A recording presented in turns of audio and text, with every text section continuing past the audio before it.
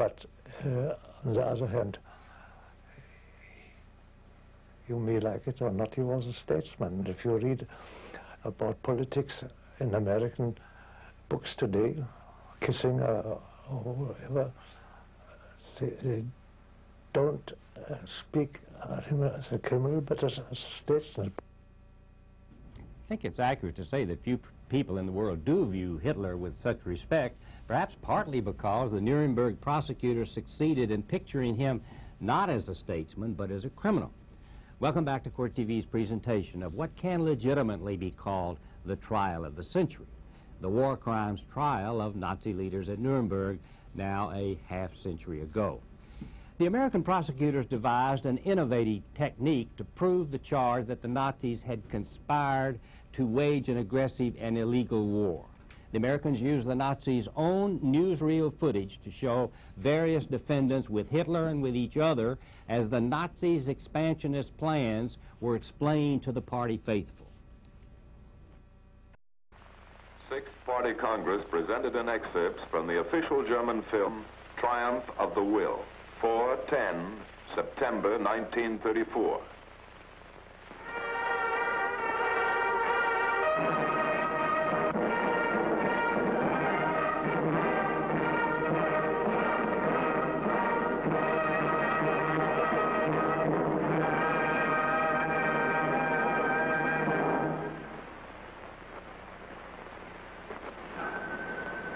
Ich begrüße die hohen Vertreter auswärtiger Staaten. I extend greetings to the high representatives of foreign countries. An Erfahrung teilzunehmen. The movement extends its greetings to the representatives of the armed forces, now under the command of the Führer. Jetzt unter dem Befehl des Führers stehenden Wehrmacht.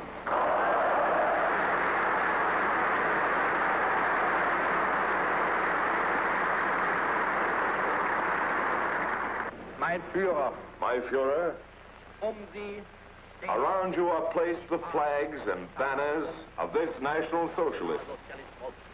When their cloth will have become decayed, the people will understand what you, my Führer, mean to Germany. You are Germany. When you act, the nation acts. When you judge, the people judge.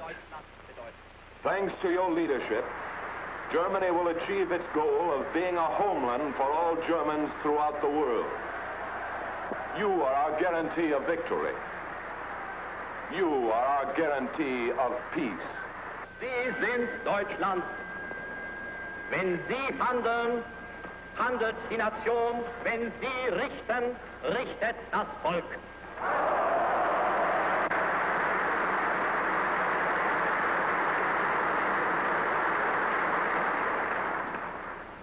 Unser Dank ist das Gelöbnis, in guten und in bösen Tagen zu Ihnen zu stehen, komme was da wolle.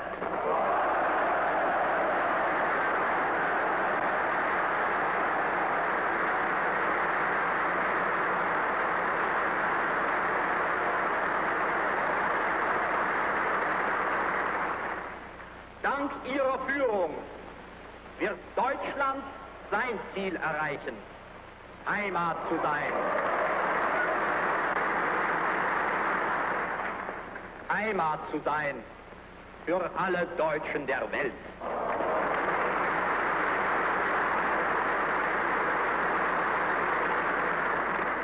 Sie waren uns der Garant des Sieges. Sie sind uns der Garant des Friedens.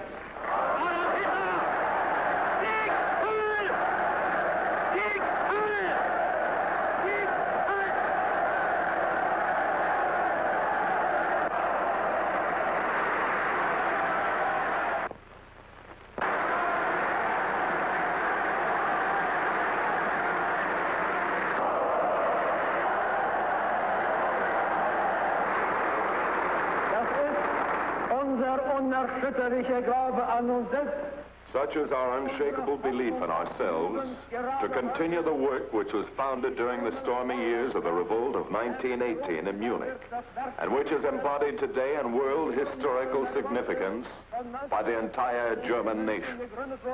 Der ganz Deutschland erfasste und heute schon in weltgeschichtlicher Bedeutung durch die ganze deutsche Nation verkörpert wird.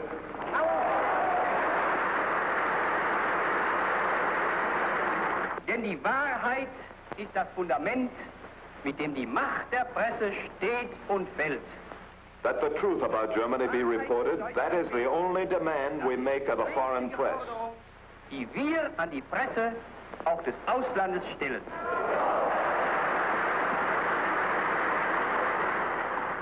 A people which disregards the purity of its race will perish. Geht zugrunde.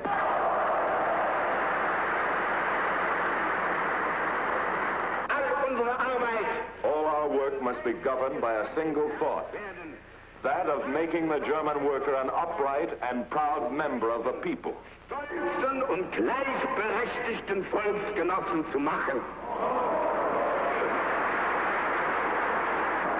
I can only say, as leader of German law instruction, that our highest leader is also our highest judge. National socialistic justice is the foundation of the National Socialistic State. It should be pointed out here that there is a reason why the pictures that you're seeing here on your screen are so atypical of what you normally see on court TV. You normally see courtroom scenes, and you will see that as we continue our coverage, particularly tomorrow, the next day, and ending on Friday of the Nuremberg trial. But these films were used as part of the prosecution, and you'll later see the people you just saw in the films. You'll see them in the dock, and you'll see them pleading their case and attempting to answer some of this. Now, I do want to ask Walter Rockler, who has gone on record here unequivocally as not liking this conspiracy charge, charge 1, but you think that maybe tactically it served at least the purpose of preventing the defendants from demanding to be tried separately. Yes, because you could argue on behalf of some defendants who are not implicated in one count or another that the evidence being introduced was prejudicial to them. When you tie them all together as conspirators, anything is useful against anybody. Now, I want you to just say a word here about Otto Kranzbühler. He is the German attorney that we've quoted here several times. He is still alive. We went out and we interviewed him. He was an attorney. He was one of the most successful defense attorneys in this trial. He represented Admiral Karl Dönitz, got him off the conspiracy trial, got him a 10-year sentence, pretty good. He is pretty brilliant, seems to be fairly unreconstructed. I would say he's not reconstructed at all, and 50 years hasn't made much difference. He certainly was very bright, very emphatic, very articulate, and he still seems to be all of those things. But I think basically he has a certain fundamental weakness. He remains a Nazi. Now, his argument was brilliant. The judges in this case had ruled that they would not permit the defense of, but you did it too. In other words, the Germans couldn't say, all this stuff we're accused of doing, bombing civilian populations, things such as that, you did that too, and that's our defense. That was not permitted. But Otto Kranzbühler, who we've seen here, is obviously a very shrewd man.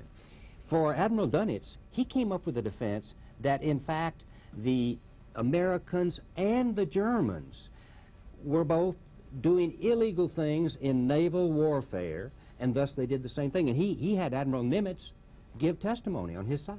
Yeah. Well, he gave it a new twist. Well, he gave it. He wasn't arguing. He took his deposition. What we got called the tu quoque argument.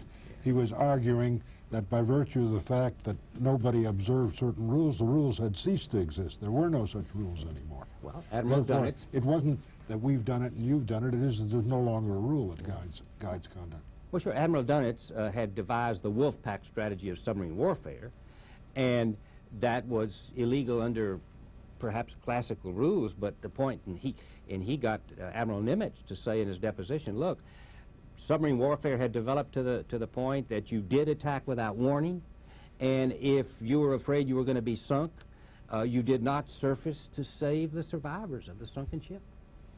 I think that's right.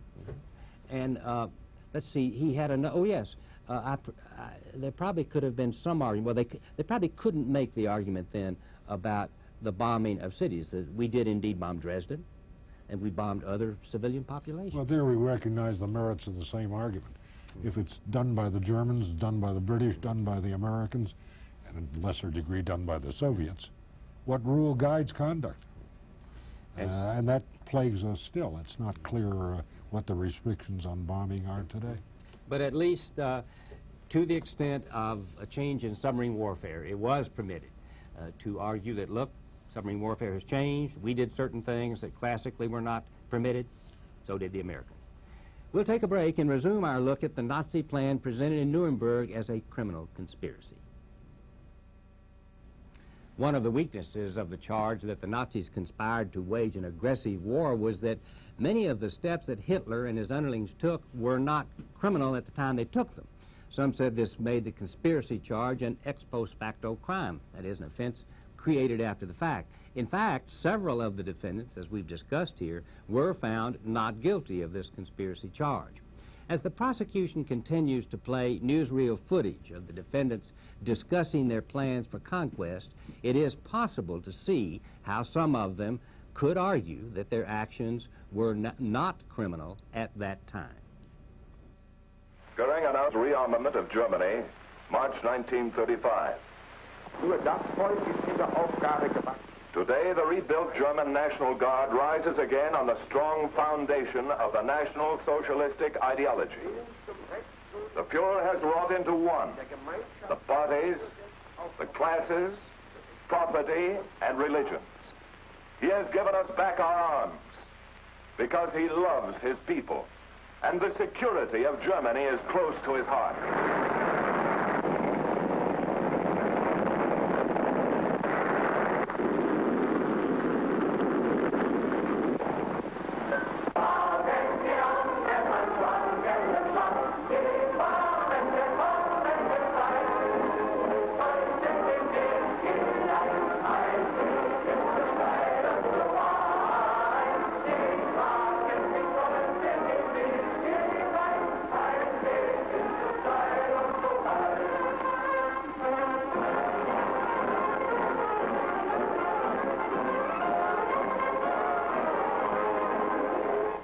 Seventh Party Congress. Adolf Hitler pleads for the return of Memel, then for enactment of laws to be read by the President of the Reichstag. Des abermaligen Scheiterns dann durch Gesetz zur endgültigen Lösung der nationalsozialistischen Partei übertragen werden müsste. Hinter allen drei Gesetzen steht die Partei und mit ihr und hinter ihr die deutsche Nation.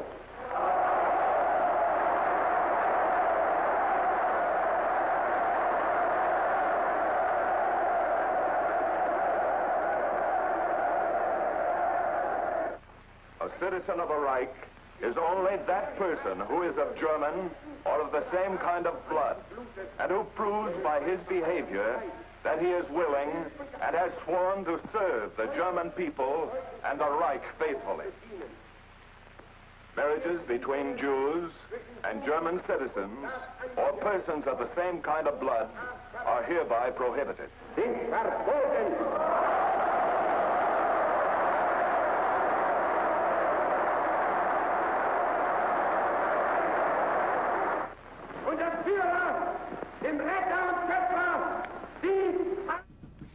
Now, it's notable as the prosecutors continued to play newsreels shot by the Nazis themselves way back, some of it in the late 1920s, in the early 1930s, that they were careful to include the beginning emergence of the virulent anti-Semitism that finally developed into the Holocaust that was such a terrible product of this war. Now, I want to ask Walter Rockler, since the conspiracy charge really did not address the anti-Semitism specifically, what's the purpose here? Is it an attempt to show that the aggressive war they were trying to prove that the Nazis were developing here kind of inevitably was going to end up in a Holocaust? No, I think they took the position, which is illustrated in an old story about dogs. You kick a dog, the dog snarls and bites you, and you say that's a very savage dog. They argued at some length that the Jews were going to cause Germany to go to war, that they were going to incite a war against Germany, and they were very hostile to the German population. And therefore, as part of their own preparations, it was necessary to say, well, we have to do something about this. We have to punish the Jews. It was linked, although not all that directly. One of the things that happened was when they played, in the early part, when they played some of the newsreels, pictures of these terrible scenes in concentration camps, one person in the courtroom, one woman who was a spectator, fainted. People wept, people looked away. Some of the defendants looked away. One turned his back as if to show that, yeah, that he had nothing to do with it. Hermann Goering yawned. Now, he seems to have been, in many ways, a kind of a unique character here. Despite the sort of evil that you see and the sort of he was so much a Nazi. He was a dominant figure in this trial, wasn't he? He was probably the single dominant defendant, and he was personally very bright. I would say nobody would ever accuse him of great sensitivity. Yeah. Do you believe that some of the story goes around that he became in some sort of perverse ways popular because of his intelligence and his bravado? Do you believe that perhaps some of the American guards knowingly helped him to commit suicide? Yes. Bear in mind that he had a record as a distinguished pilot in World War I. He was a German hero to begin with. He was an ace. He shot down 22 planes. Yeah. So he didn't start out at any great disadvantage. People who knew him, and I was not one of them, and I particularly would not seek him, thought that he had a certain amount of charm beneath this rather savage and coarse conduct that he was capable of. Do you agree with those who feel, he said before this trial started that he did not fear it, did not regret it, because they were going to make statements, all of them, he said to his fellow defendants, that would be read 200 years with great admiration. Do you agree with those who feel that Justice Jackson, in cross-examining him, really blew it in a sense by permitting him to make the kind of statement that he did? It wasn't Jackson who permitted him to do that. It was the chief judge of the court, Jeffrey Lawrence, who opened the door and took the position that almost anything that a defendant wanted to say was permissible. Jackson would have confined the responses. In fact, Jackson, I think, showed a certain amount of exasperation at the ranging comments that Goering was making. And so what you're saying is that the judge probably would have permitted the others to do it, but Goering was smart enough and cunning enough to do it. He was playing for history. He was trying to create an image for in which the Germans would continue to admire him if they did, forgetting the fact that Germany had been almost totally destroyed and 9 million Germans were dead as a result of the Nazi Party. And so he got to say his piece. As we go to a break, we'll hear from the man primarily responsible for collecting the evidence in an ongoing war crimes prosecution, that of crimes committed in the fighting in the former Yugoslavia. Here, Sheriff Bisiwini discusses some of the great advantages the Nuremberg prosecutors had as they put together their case. The German army was unique in terms of its discipline and in terms of its paperwork. You had 5 copies of every instrument. There was a paper trail. You had to follow the paper trail. There were tons of papers and documents that were presented at the trial. So you had the evidence. Second, you had about 1 million soldiers that occupied Germany. You had everybody at your disposal. You could question anybody, you could go anywhere you wanted, you could get any evidence you wanted.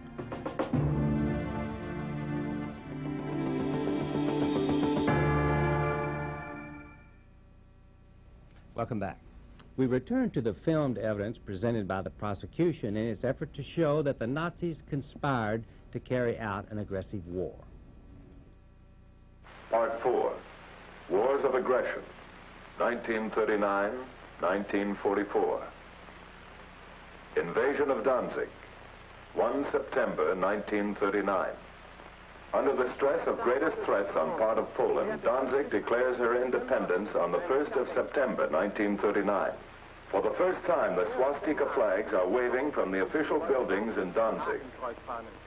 Danger, stop, shooting going on. Aber noch befindet sich in der Stadt das polnische Postgebäude, in dem sich bewaffnete Banden verschanzt hatten.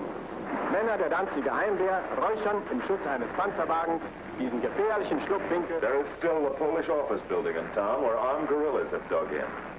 Under the protection of an armored car, men of the Danzig Home Guard smoke out this dangerous hiding place. Invasion of Poland, 1 September 1939. Polen hat heute Nacht zum ersten Mal During the night, Poland with regular troops is fired for the first time on our territory. Since 5:45 a.m., we have been shooting back. 45 wird jetzt zurückgeschossen.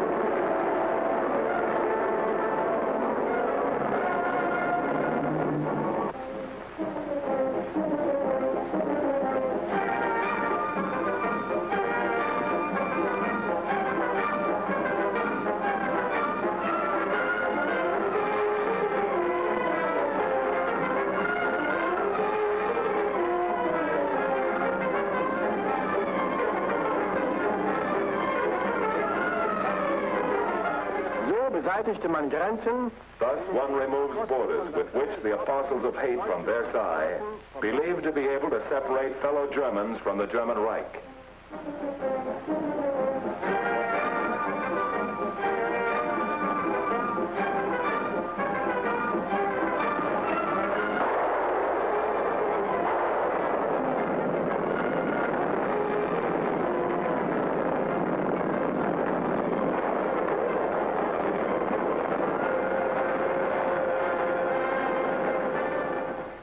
Goering discusses invasion of Poland.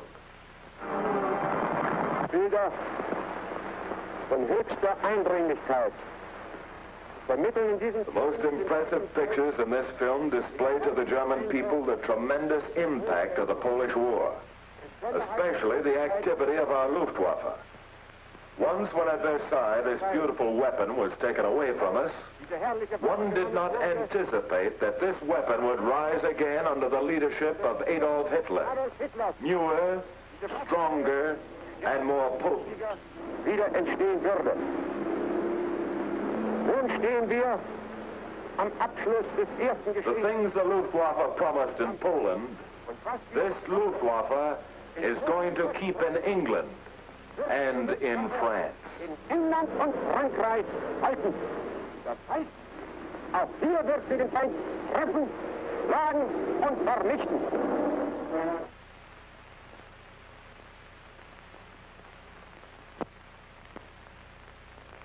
Invasion of Norway and Denmark, 9 April 1940. In den Morgenstunden des 9. April landeten in zahlreichen Häfen Norwegens und Dänemarks German troops landed in numerous ports of Norway and Denmark, an accomplishment without equal in the history of naval warfare. hier Truppentransportschiffe bei der Einfahrt in den kleinen Welt.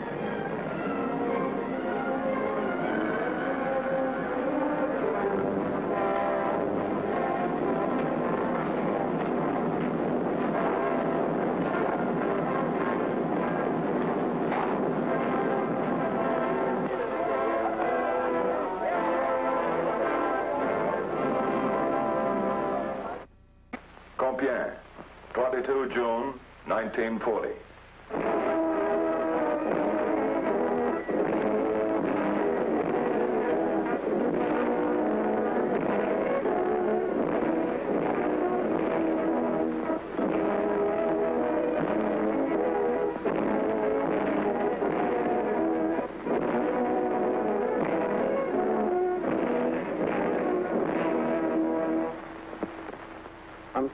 On the 22nd of June, 1850 hours, German summertime, the German-French armistice was signed in the forest of Compiègne. Die Unterzeichnungen nahmen vor. auf deutscher Seite als Beauftragter des Führers und obersten Befehlshabers der General Keitel, the chief of the High Command, signed as the representative of the Führer. französischer Seite General Hunsinger signed as the representative of the French government. 6 Stunden nach der Annahme 6 hours after the acceptance of the Italian armistice conditions, the armistice became effective in France on the 25th of June. After the declaration of surrender by General Pétain, General Keitel presents for signature an invitation for the Duce to come to Munich.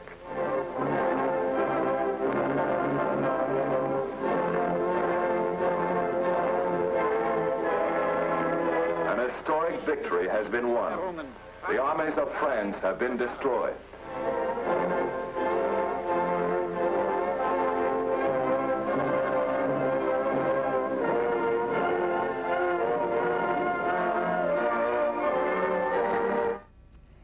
You can see here that something was going on in the trial of the 22 defendants in this first war crimes trial at Nuremberg. Something was going on beyond simply the guilt or innocence of these 22 defendants. Clearly, the prosecution was attempting to set a tone, a world tone, and also a tone with regard to the people who would be judging various other defendants with regard to many others who might have been connected to the Nazi atrocities. Walter Rockler was a part of that. He went there after this first trial, 26-year-old young lawyer. And to what extent did what we see here, to what extent was that atmosphere and that whole theory replicated in what you were doing? Oh, it was carried, there were 12 more trials at Nuremberg before American tribunals, which treated the judgment of the IMT, this trial, the big case, as a Bible for subsequent cases. We were all fundamentalists. Bible in the sense that certain underlying premises had been proven. Right. And then that certain positions of law had been established which could be applied to other facts. All right. Now, how many defendants then were brought in your part, the American part, that you were part of after this international military tribunal trial? I would say roughly 270, give or take. And there was an interesting phenomenon that took place, and that was that you were doing pretty well at the start, getting convictions. And as time separated you both from the war itself and from some of the events we're seeing here, you started to lose some cases. Yes, well, the whole climate of international affairs changed. With the passing of time, by 1948 you had the Berlin airlift, in which the Americans were bringing stuff into the city of Berlin strictly by plane.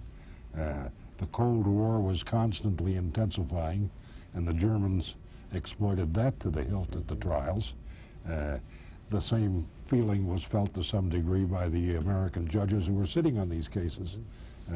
They became a little bit more sympathetic to the Germans and decidedly less sympathetic to our wartime allies. All of these were factors which played on it, added to which the matters dragged on for a long, long time. We're talking about 4 years of trials. The original trial took 1 year, and the subsequent proceedings added another 3 years.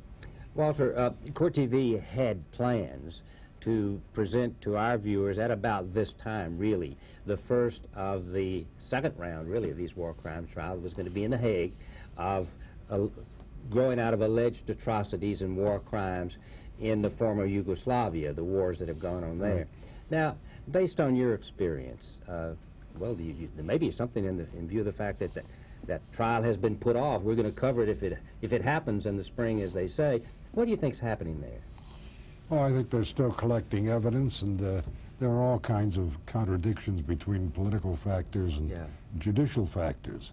I have some regard and respect for the chief prosecutor there, who I think is Richard Goldstone of South Africa. His problem is that to a certain extent he's at odds with the political considerations which bring together people that he might otherwise want to indict. Or if you indict them, how do you then negotiate with them? For a while, I thought that he was being victimized by the Western press, which has painted the Serbs as devils with horns as compared with the innocent Croats and Muslims, a view that I don't share. But I notice in today's paper that he's proposing to indict some 6 or 8 Croat leaders, and that gives me more confidence in what's going on there. Okay. But for now, we're going to have to take a break and see how the prosecutors even confronted these defendants with evidence of the Japanese attack of the United States on the United States at Pearl Harbor. There weren't critics among the prosecutors at Nuremberg of the American charge that the Nazis conspired to carry out a war of aggression. The criticism was that there was ample evidence that the Nazis did indeed carry out a war of aggression. So why worry about the conspiracy? As the prosecutors continue with their filmed evidence of a plan, it increasingly shows, as we shall see, the plan actually being carried out. Invasion of USSR, 22nd June, 1941.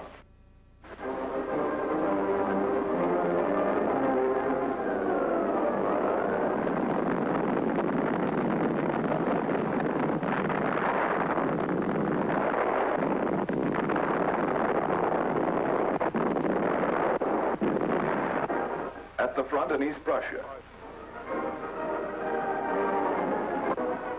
Away with the border gate.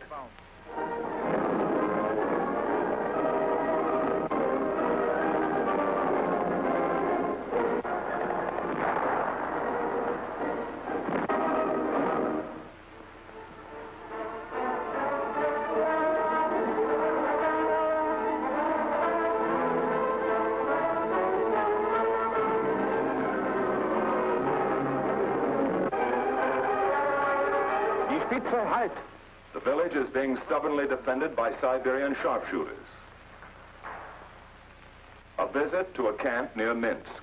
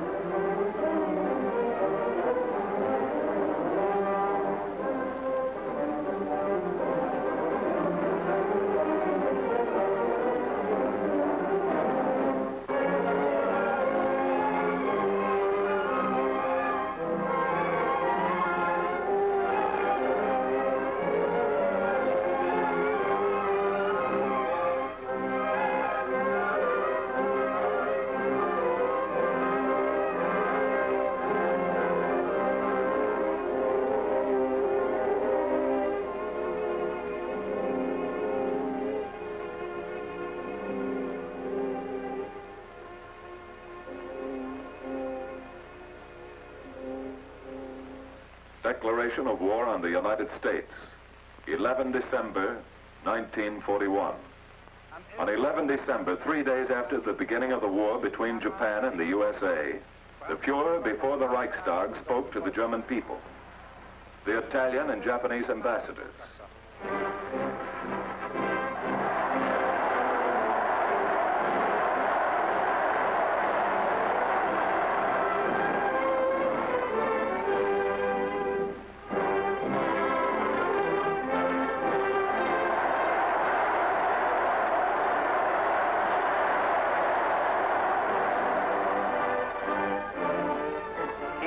In a speech of world historic significance, the Fuhrer first reviewed the course of the war against Bolshevism. In doing so, he honored the heroism of our soldiers, their accomplishments, hardships, and efforts, which the homeland is hardly able to appreciate.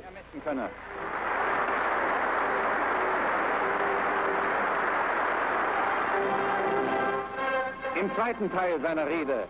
In the second part of his speech, he mercilessly settled accounts with the warmonger and hypocrite Franklin Roosevelt.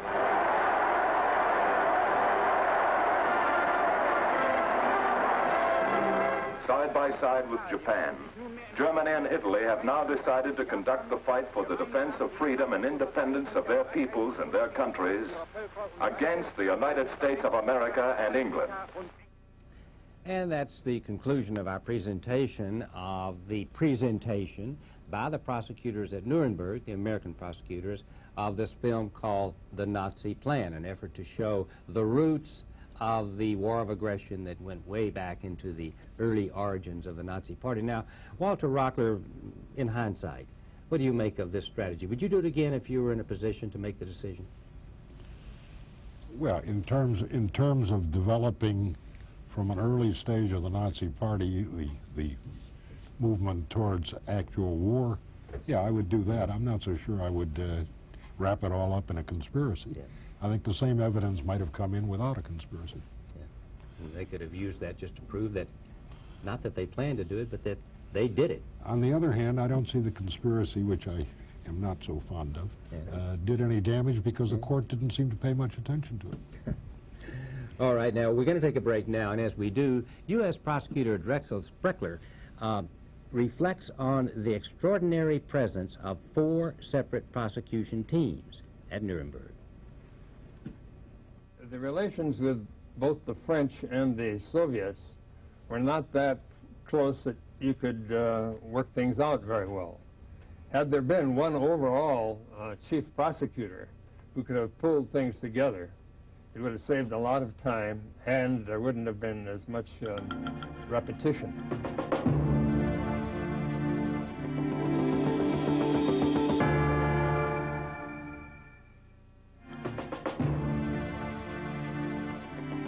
Coming up tomorrow, a former prisoner offers eyewitness testimony about the German concentration camps. On the previous day, the gas supply had run out, and they had thrown the children into the furnaces alive. And Hermann Goering, the highest-ranking Nazi tried at Nuremberg, takes the stand. All that and more tomorrow on the Nuremberg Trial.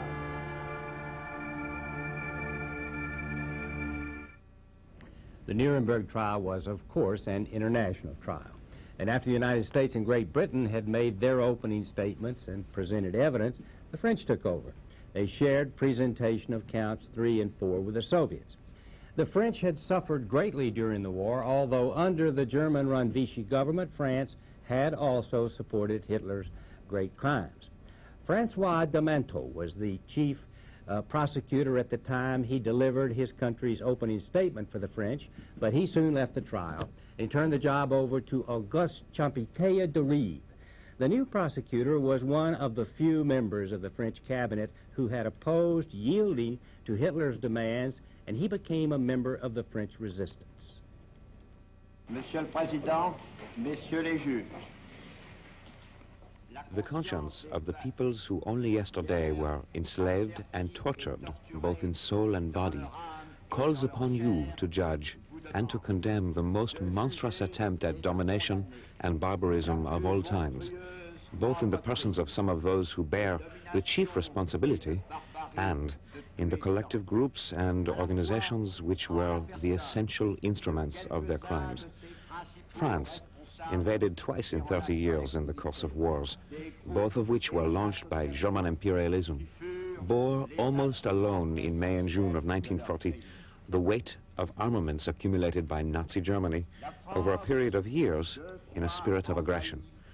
Although temporarily crushed by superiority in numbers, material, and preparation, my country never gave up the battle for freedom and was at no time absent from the field.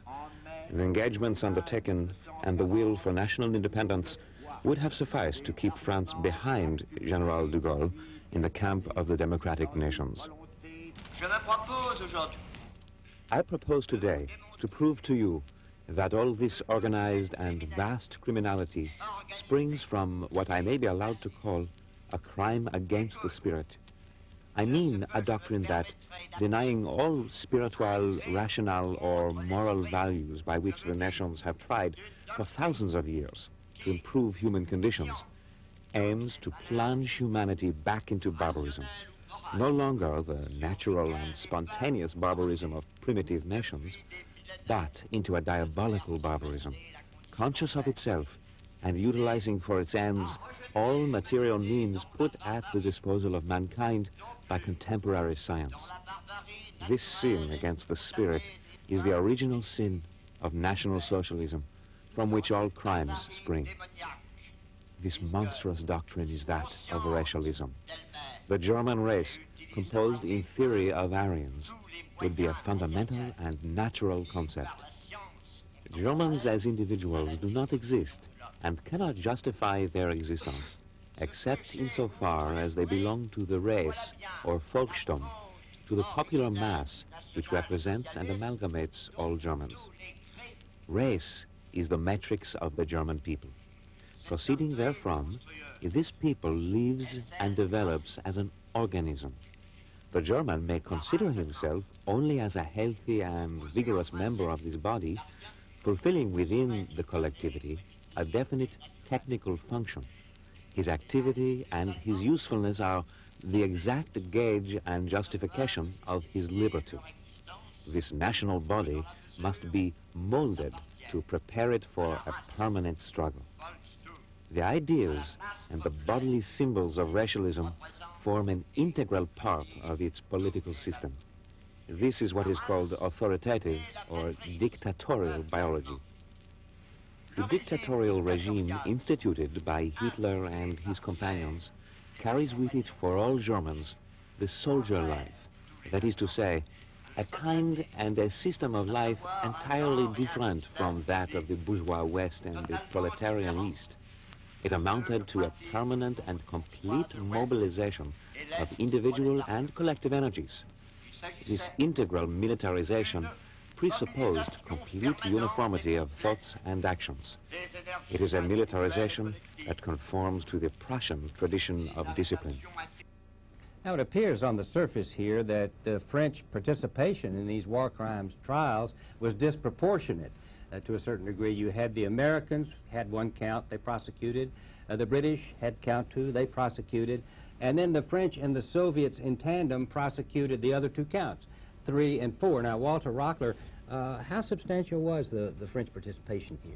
Well, compared to the American and British, I would say it was decidedly a lesser participation and focused to some degree on offenses against France as distinguished from general German offenses in all directions. To some degree that was also true for the Russians, but the Russians had a little bit more passion about it because they had lost about 20 million people during the war, and at the end of the war they really were not enthusiastic about either Germans or Nazis. Well, so what we've seen here is in the presentation by the Americans, it's a sort of a broad look at this total Nazi criminal conspiracy. But you're saying that when the French and the Russian turn came up, the French concentrated on crimes against French people in France, and the Russians against crimes against Russians in the Soviet Union. Yeah, of course the Russian crimes were enormous because the Soviet Union was enormous. Yeah. And the number of people involved was great.